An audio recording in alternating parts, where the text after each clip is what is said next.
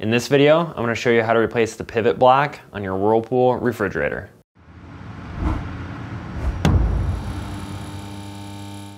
If you need to buy a new pivot block, check out our website, partsdoctor.com, where we sell parts for all major appliance brands. First, open both doors to get access to the pivot block. Then, remove the 2 Phillips screws and pivot block.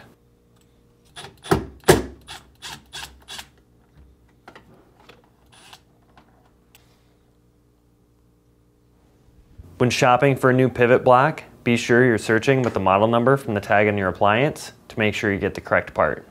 To install the pivot block, align it with the groove facing the doors and reinstall the 2 screws.